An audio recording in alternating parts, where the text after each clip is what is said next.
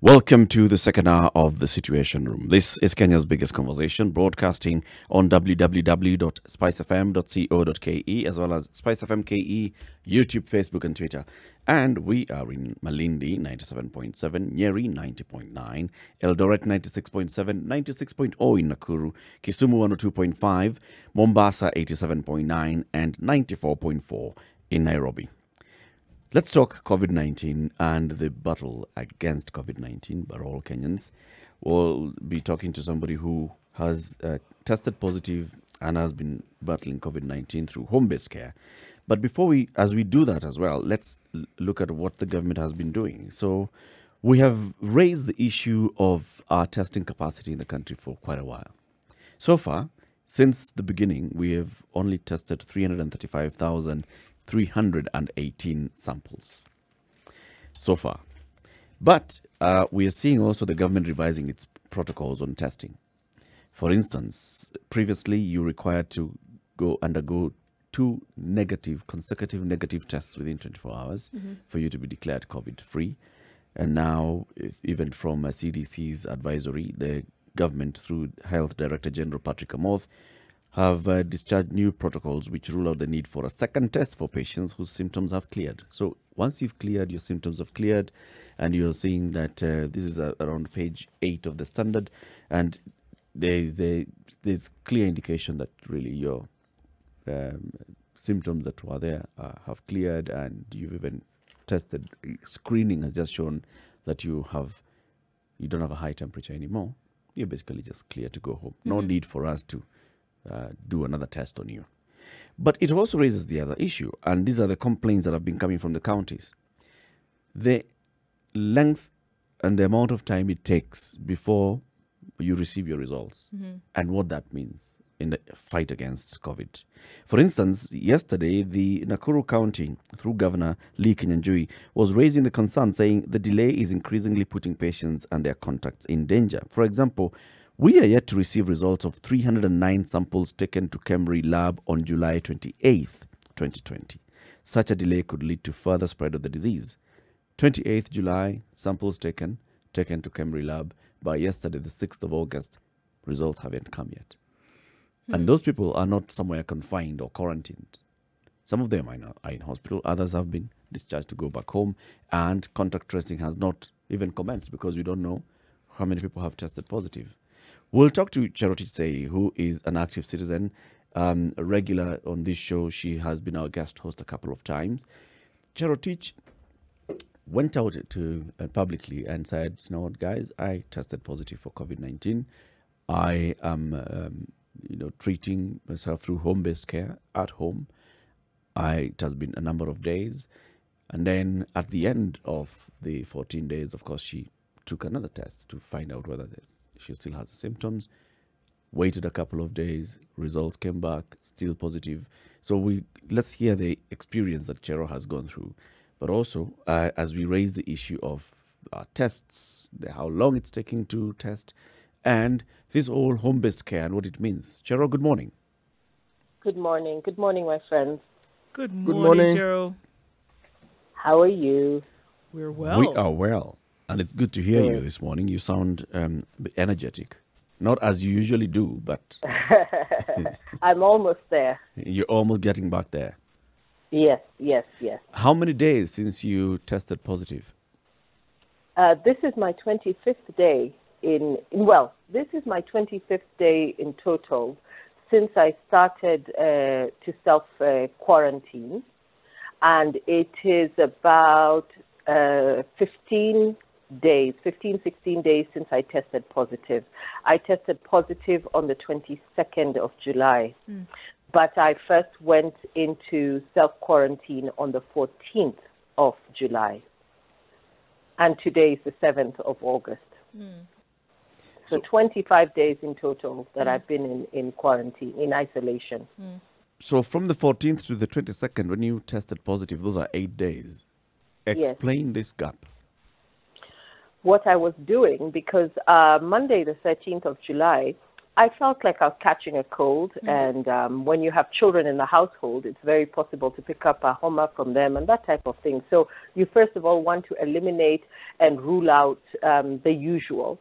And I went to bed that night on the 13th, and I last caught malaria when I was 10 years old, I think, which is 100 years ago if you think about it.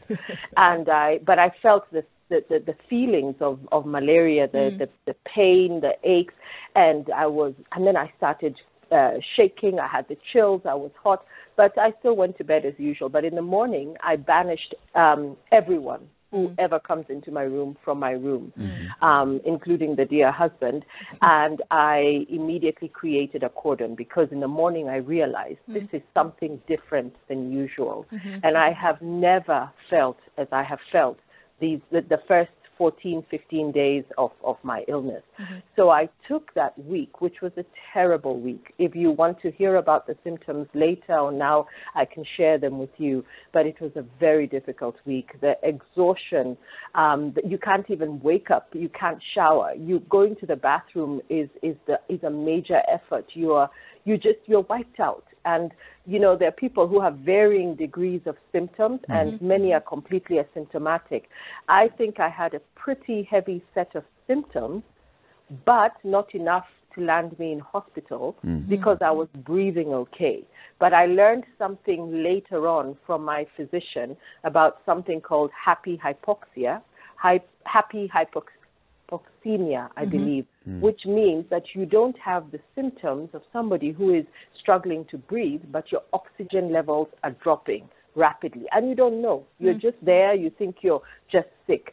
So who knows? Because I did not have an oximeter at home. Yeah. So I spent the first week trying to take care of myself, completely isolated. We went straight into COVID protocols in the house, even before I knew I was positive for COVID. But mostly paracetamol, honey, lemon, ginger, and I was wiped out. I was just sleeping. When people would call me, I just stopped taking the phone. Sending a text was a big headache for me because I couldn't even get my brain to focus on texting, and so on and so forth. So after day number 6, 7, then I said I need to go for a test. And that is when I now set up the process for applying for an appointment to go for a test. And I had my test done at the very impeccable labs of the International Organization for Migration, IOM. It is a service that I think is currently extended to the INGOs, the diplomatic community, the UN, and so on. But I'm a former staff member of the IOM, so they extended the courtesy to me. And I went in for a test. And the good thing with their test is you get the results within a couple of hours. So when I went in on the 22nd of July, I had my test done, and by the afternoon, I got the call from the psychosocial counselor and the emailed test results that I had COVID. And that is now when I went into treatment protocols. I called my physician who had referred me for the test, and then she prescribed a set of medication for me, and that is what I have been taking, as well as resting, as well as the continued protocols of isolation. I speak to my family regularly.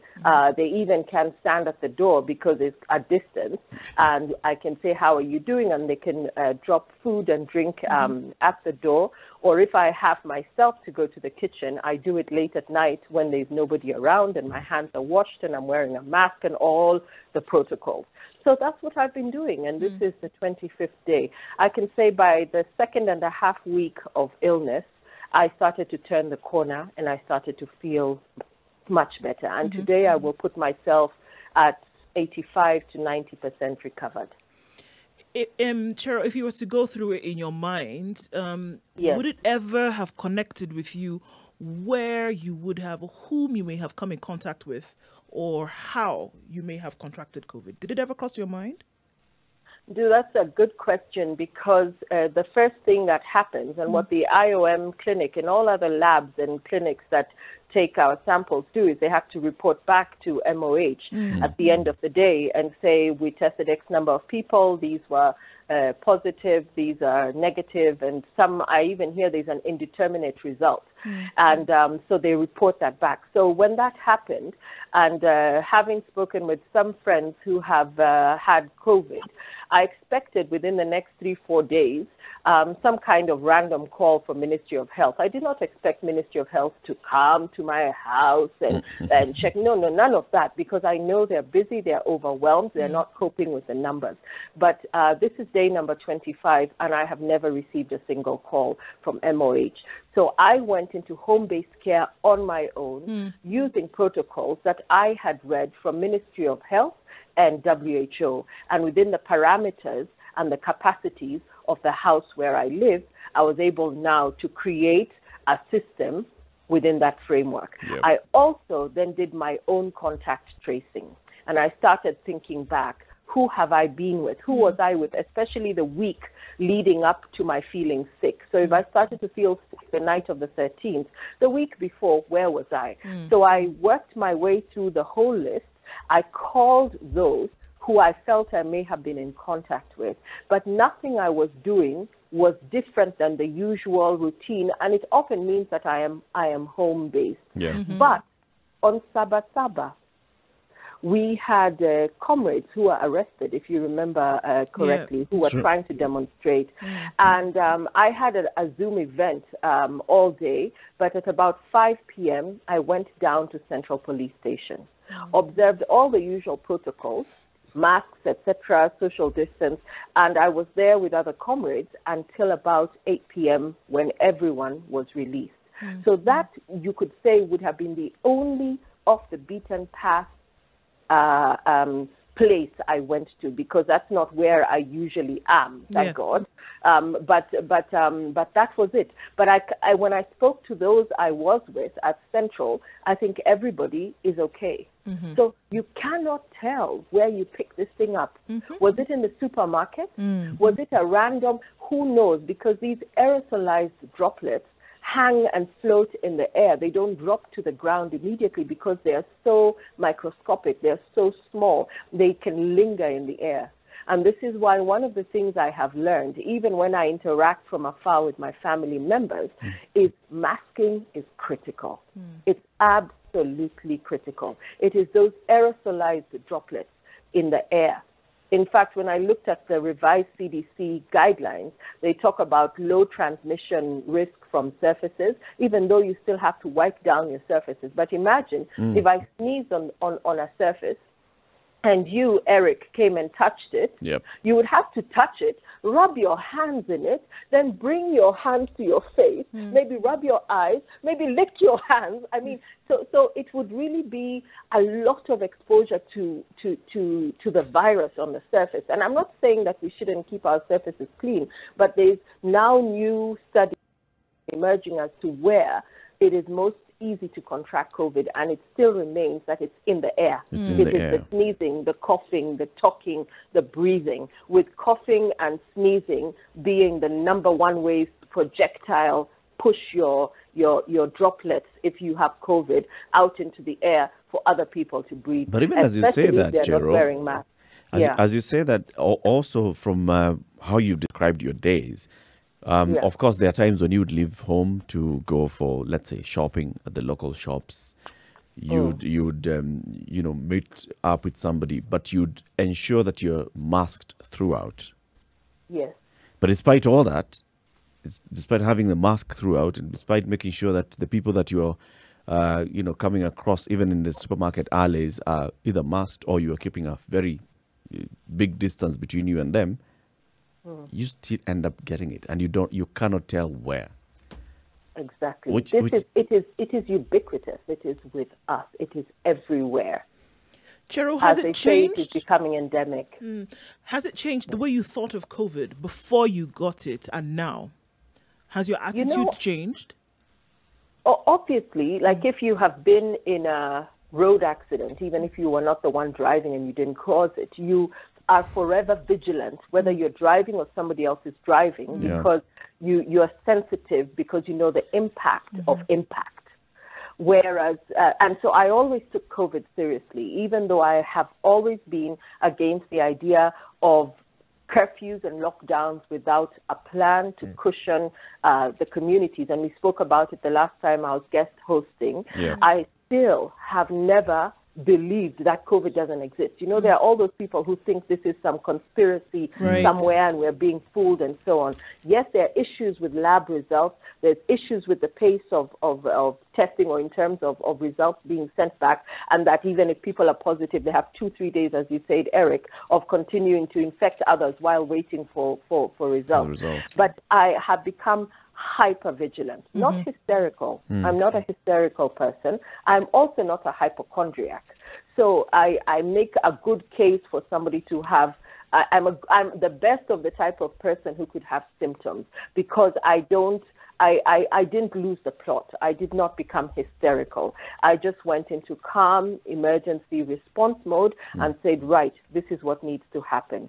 And I listened very closely to my body, the symptoms, how I was feeling, if I remember, because I now have a lot of brain fog. So you may tell me that as we spoke about 30 minutes ago, I will tell you what did we speak about. It is real. Some of the neurological impacts. I cannot type a tweet or send a text without editing it 100 times. I will still make mistakes. So there's, and my physician said these are some of the many protracted effects of COVID that we are still learning about and we're still trying to understand.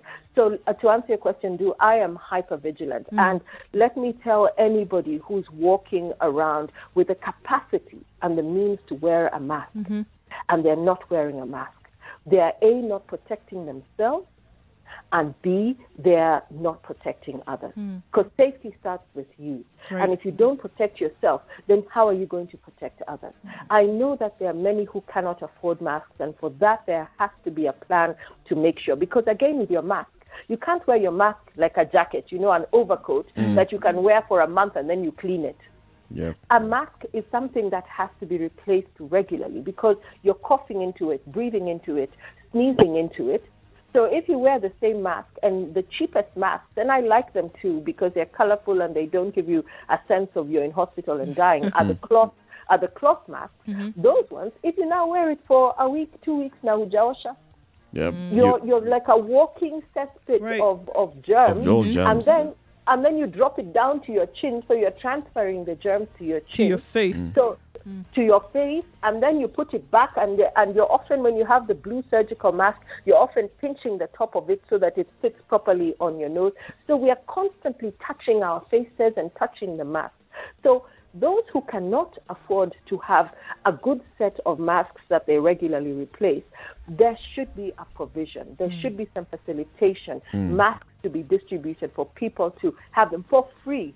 Because that the cost of a mask is still less than the cost of treating someone who has COVID. But everybody else who can afford their mask, wear your mask. I see people on social media taking photos. They are not wearing masks. The conversation continues with active citizen Jerotich Seii, who is giving us her experience with battling COVID-19. On the 14th of July, as she tells us, she developed those symptoms and she felt, hey, this is not just the ordinary cold.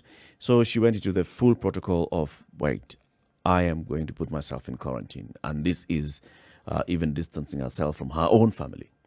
Her children not accessing her, her husband, who was now moved from the right side of the bed to the floor. The floor.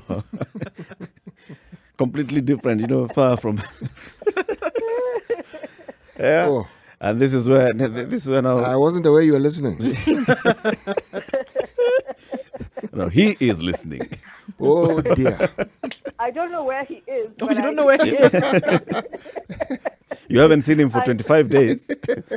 No, by the way, you know, I have to really say that these protocols, you know, when you're told you must be absolutely silent in class, every teacher knows that no one will remain absolutely silent, but they give you an extreme parameter so that you do your best to fall as much as possible within the minimum threshold. And I think that is what these protocols are. Because when you look at it, when they say you must change your bedding, wash your things separately, bleach, nobody has the resources to do all of those things. Yeah. But I think the messaging is saying, please keep yourself separate. So the idea of sequestering yourself as if you're in solitary confinement without talking to anybody, somebody can open the door and say, hello, how are you? My husband even has a perch on a chair outside the door where sometimes he can open the door, a crack. I have my mask on, windows are open, and we can talk because you have to plan the day. You have to discuss different things that need to happen, especially as I started to get better.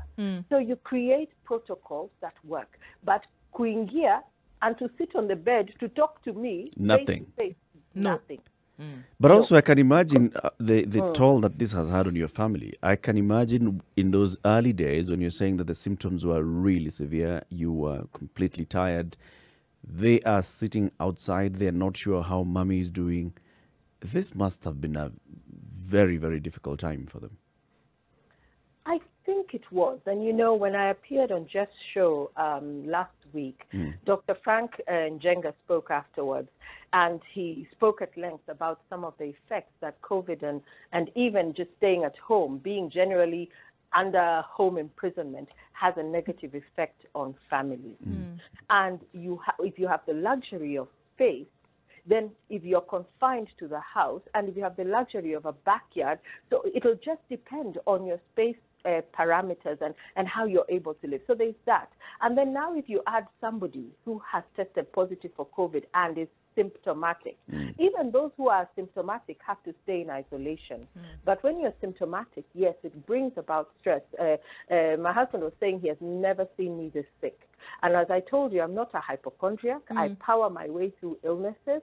I usually am the last one. I'm even anti-medication. I try to push till the last possible minute. My doctor had to debate at length with me about every piece of medication that she gave me, because I was like, what is this for and why am I? And here I am dying. I'm sick. And I'm still questioning why I'm being given this medication and what it is meant for. So my family, yes, have been quite worried. I have 2 older teenagers on their way out of high school, and I have a 2-year-old. And I think the older ones were a bit happy that mom is not on their case every single day to see what time they woke up, what they are doing, how they are keeping themselves busy. But they were extremely instrumental. They continue to bring me up my water, bring me up my food, check on me. So because I allowed some level of dialogue and contact, even when I was wiped out in bed and couldn't move, I think that alleviated their sense of concern. And as they have seen me improve from week to week, then I think it has improved. But I cannot underestimate the stress it has. My mother, who is in her 70s, my father, who is almost 80, well, my father didn't suggest it, but my mother had said, should I come to Nairobi? I told her, are you crazy? You're at extremely high risk. Yes. You're not coming to that. So people kick into that mode of, what are we going to do? How can we help you? Because you can't do the usual visiting someone. When someone is sick, you visit them. Right. You can't visit people when they have COVID. You can't even go to hospital. I've heard this terrible stories of families who have lost loved ones, but they could not even be by their side when they were in hospital and at the time that they passed on.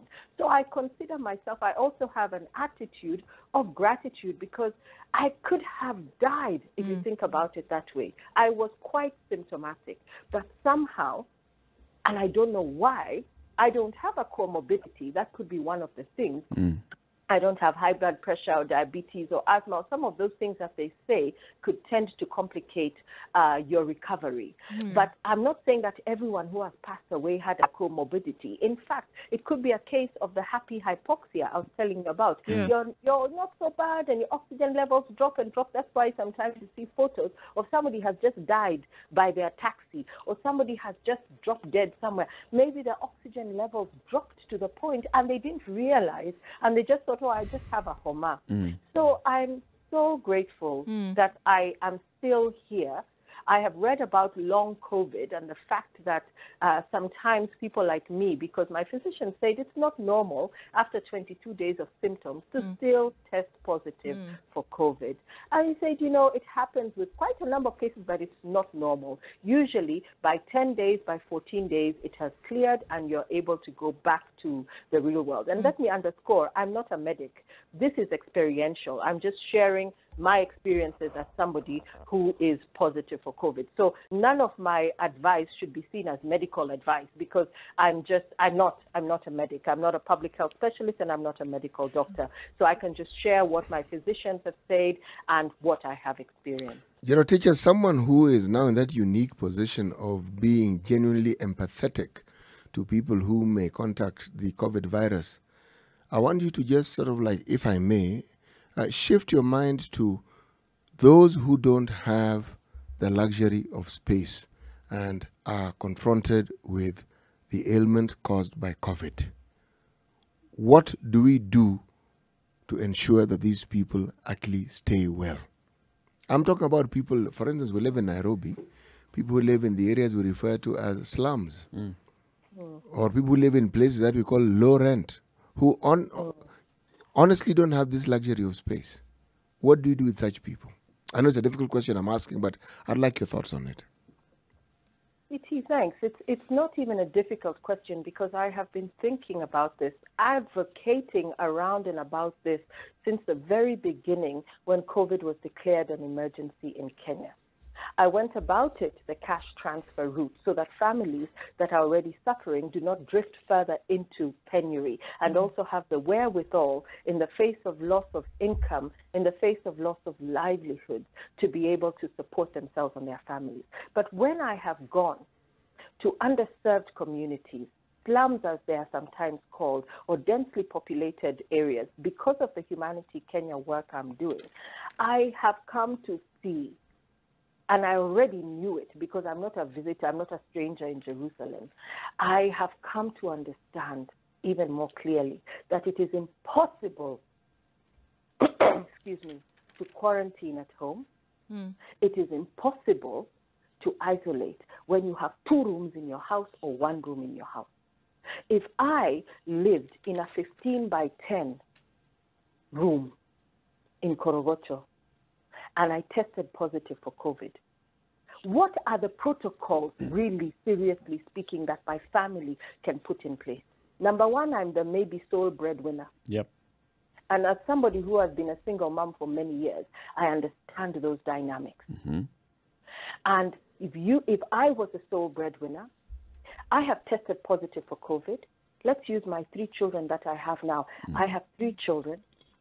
What do I do? How do I sequester myself in the house? How do I stop my trading if I'm selling vegetables, or if I have some other biashara? Yep. How do I stop all of that? Right. How do I isolate myself in my house? How do I use the public ablutions? How am I able to afford the medicine that will be prescribed to me, the antibiotics or anything? And then all these fancy schmancy remedies. Everyone is always saying, use this, use that. I have been on the receiving end of a vast number of crazy sounding remedies, which work. I thank and God bless all of those who send me their suggestions. Yeah. But most of these remedies are out of the reach of the ordinary wananchi. If you're being told to look for things that are only found in Healthy You, who is going to Healthy You to spend 2,000 bob on some supplement somewhere or some powder somewhere? Yeah. So I am so sensitive, CT, to the fact that home-based care is the privilege and the luxury of very few.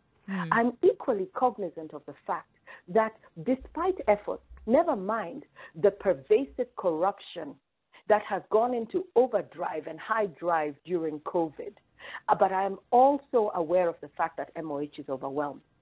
So much as I say they never called me, I also understand. If you don't have the personnel, if you're not able to keep up with everything that's happening in the country, why are you going to call me? In fact, you will say, phew, that one is taking care of myself. Yeah. That one is fine. But now back to what CT was saying. What are we doing? What would I do? Do you know what I would do? I would not announce my COVID results to anybody. Yep. I would kazana. I would find my mwarobaini somewhere. I would drink it. Yep. I would wear a mask. I would try to keep a bit separate from the kids, and they would not know why I'm not being so close to them. Yeah. But I would get on with life. And say, God, help us all. Because I cannot afford to be sick. I cannot afford to lie in bed. I have to feed my children. We have to survive. And the day Kenyans understand that support, medical support, is not the privilege of a few, but it is the right of all, then we will wake up and understand that this home-based care thing, as a way of passing the buck to the individual, is not sustainable. And the community spread will be like wildfire, kabisa. We will not be able to stop it. And I will never blame, even for a second, somebody who was in the hypothetical situation that I just described for opting not to share her status with anybody. On the fight against COVID-19, especially now when you brought in the conversation on home-based care and the home-based care protocols, Seii. Well, my follow-up question is, I wanted to ask Jerotich, there's a lot of the talk around COVID has to do with treatment. Now, what about prevention? Again, I want your thoughts on this. Okay, well, prevention, one of the things my doctors, the two who have been taking very good care of me via telemedicine, although I had a home-based visit yesterday for the first time. So that's another thing. You can actually consult without going to a clinic and so on and so forth. But one of the things they have both told me is that everybody at one point or another will catch COVID. This is not something that will be eradicated. You know, the way smallpox was eradicated, the way we say kick out polio, this is something that will be with us. I think what is the most important thing is to stave off its landing on you for as long as possible. While the virus has an opportunity to work its way through other less fortunate members of the society who manage to catch it and more or less filter it or soften it or allow it to become something that you can survive. So I believe that in the interim, what everybody must do is keep themselves and the others safe. People talk about good nutrition, supplements, build your immunity. I really try to avoid that because it is, again, the luxury of very few. So, yes, those who can afford a balanced diet 3 times a day, who can afford honey, lemon, garlic, vitamin C, zinc, ginger, all of those who can, yes, do it. Go for it. Boil your concoctions. Feed it to your children. Make sure they drink it. Your cod liver oil, your colloidal silver, your this, your that. There is so much out there. But I am sensitive to the fact that we are going to soon turn the prevention of COVID into an elite exercise that is 100% dependent on the resources you have. And the rest of you who don't have money, God help you. And we're not actually talking about you because we know anyway you can't afford it. So if I go somewhere in Kayole and we start talking about how to prevent COVID, and I start describing honey, lemon, ginger, people will do control alt delete immediately. They'll say, this person is outside the realms. They don't understand our context and our reality.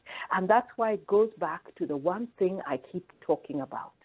You need to cushion families. I was even thinking to myself, families that test COVID positive, who require assistance and facilitation for home-based care, should receive a grant, an unconditional grant that will facilitate, for example, lost income. So if I was working, the same, let's use myself as a single mom with 3 kids somewhere in one of the underserved communities or the informal settlements or slums, and I have lost my job and I was cleaning somewhere or I was doing this or that or the other, I need a grant that will allow me to stay home and recover because it has replaced at least a nominal amount of my lost income and has allowed me to still take care of my family. If you don't support families practically, in a humanitarian manner and with dignity, and offer unconditional cash. And I will be singing and preaching the gospel of cash transfers until kingdom comes.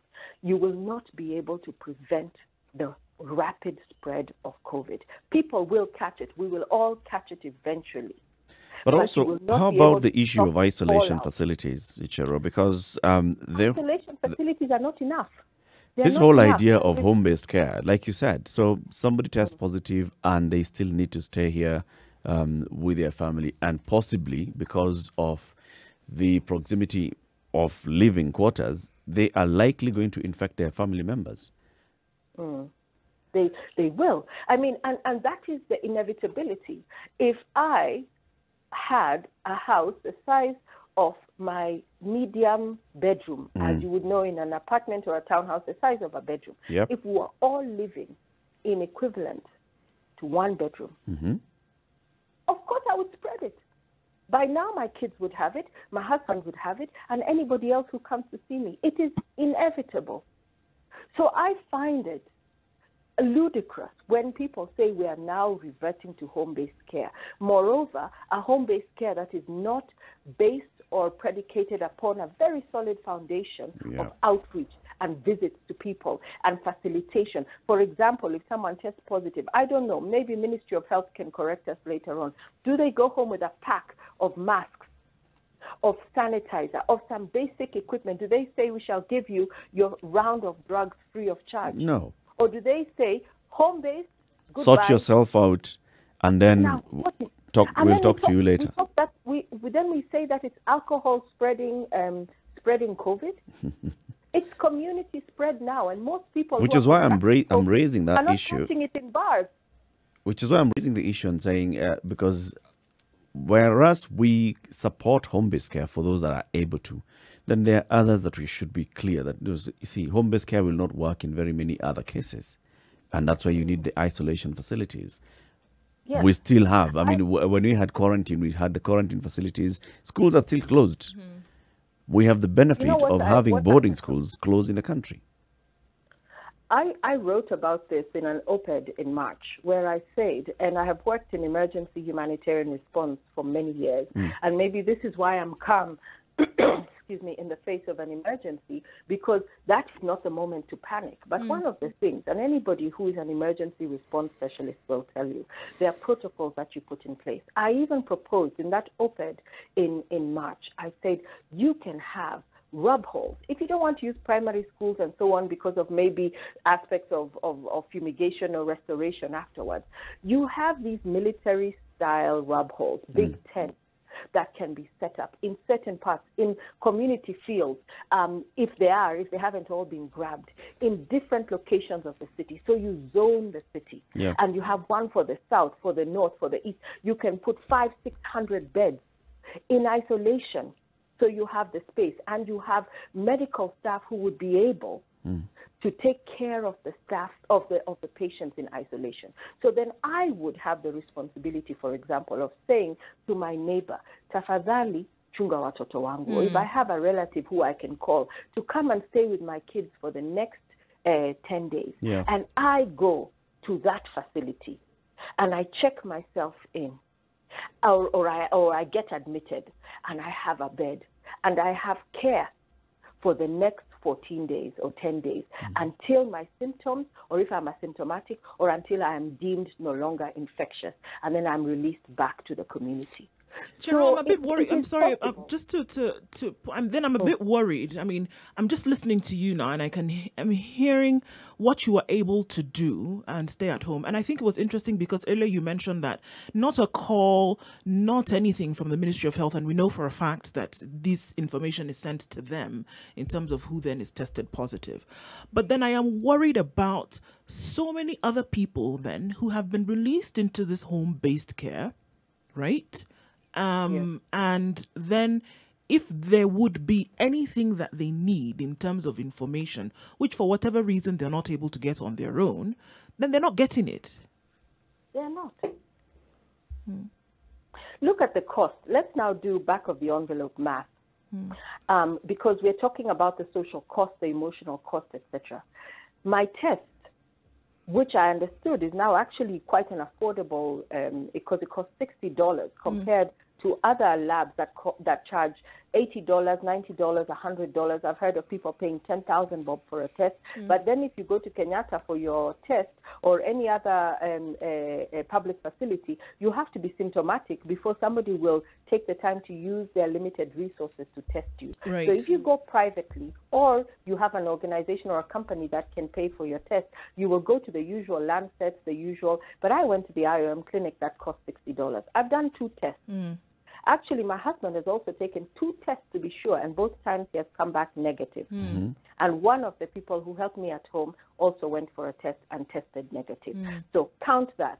6,500 times 2 for me, that's 13K. 6,500 times 2 for my husband, that's now 26K in total. And then one staff member, that is 33K that we have spent, 32.5 that we have spent on tests alone.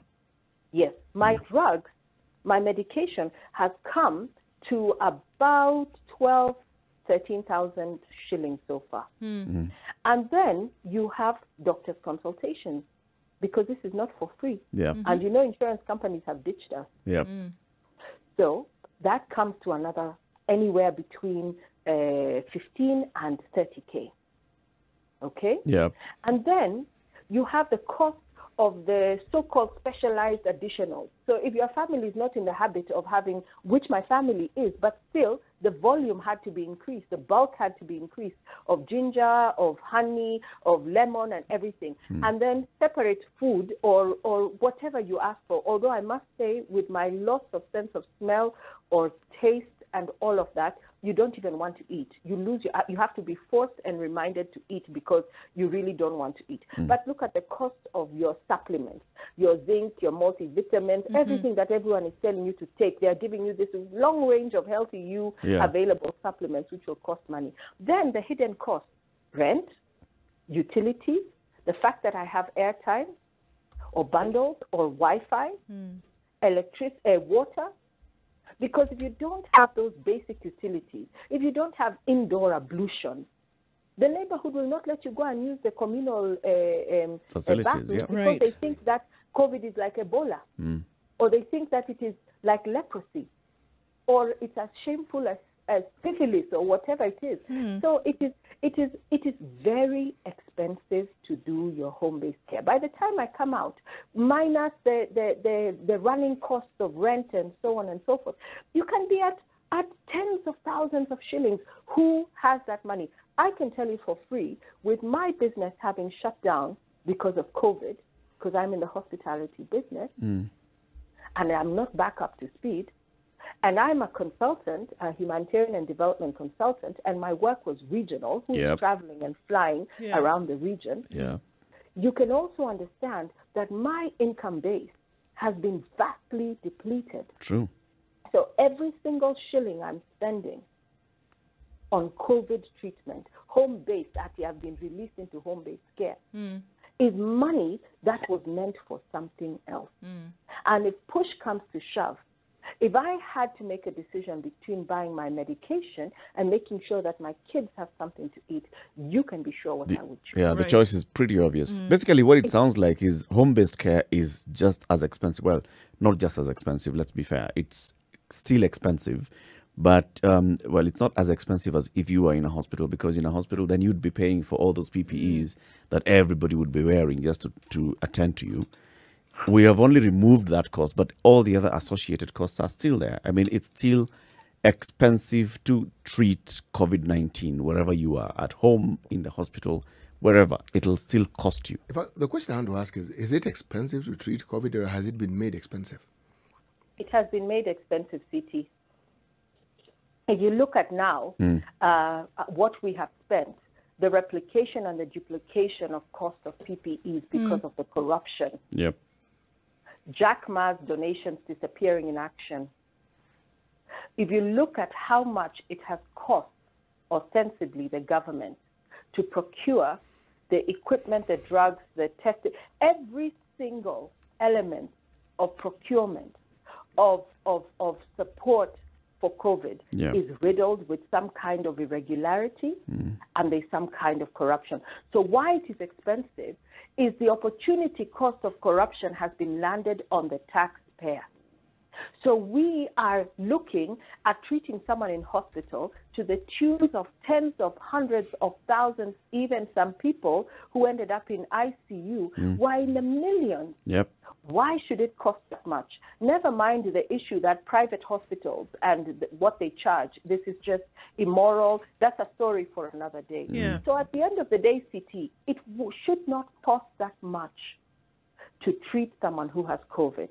But people have come in, politically connected individuals, to capitalize and maximize on the money that seems to be flowing from an open tap to help Kenya deal with COVID. This is the last circle of Dante's Inferno. It is the worst form of criminality.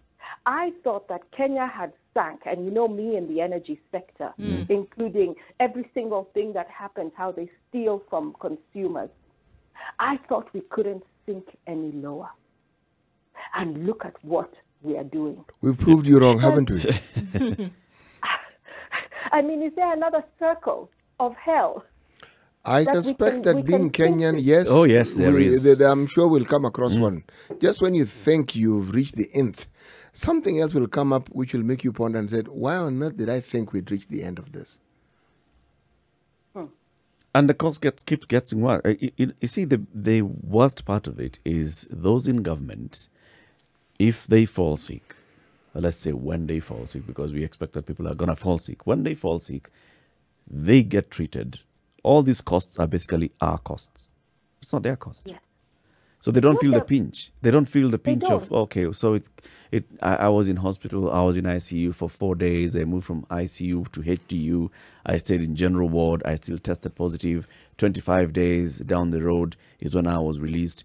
They don't think about how much it costs. But in reality, it costs to the tune of millions, which we as a taxpayer paid. And an ordinary person goes and gets admitted for over the same duration of time, and no one to pay for them. And we still keep talking about we have a government, we have a state that is socially active and aware of the citizens. Madness, isn't it? Absolutely. And you know, I wish every single Kenyan understood that the money that is being stolen with impunity is our money. Yeah. And if there was anything I could ever tell Kenyans, if there was somebody who wanted to run for leadership in this country, they should have 3 agendas only. Agenda number 1, corruption. Agenda number 2, corruption. Agenda number 3, corruption. And agenda 1, investigate thoroughly. Agenda number 2, prosecute. Agenda number 3, incarcerate, restitute. We want our money back. Let me tell you, there is nothing that will prosper in this country. Even when I'm looking at the county revenue allocation debates ongoing, you can debate until you find something equitable, and then the money is stolen. You can do anything you want to do. You can receive billions of shillings from IMF.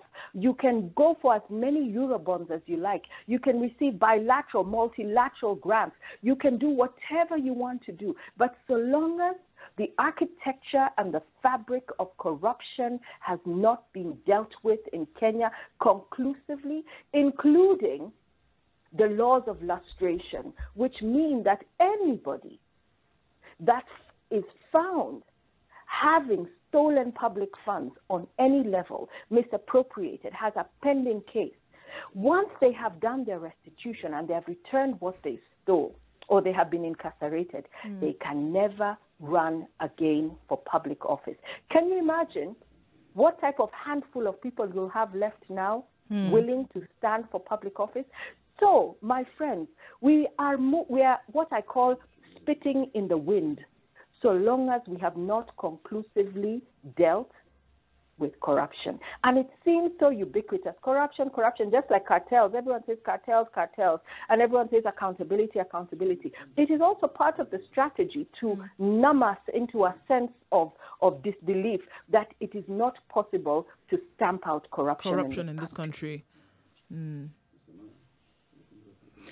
So, I mean, Cheryl, as we look at this and more people are getting to the point whereby, you know, like you said, and I think it was very poignant, as you say, that a lot of people are going to make the decision then to stay with it, as sick as they may get, because the other option on the other side is not anything that they would be able to afford, whether financially or socially, when it comes to taking care of families.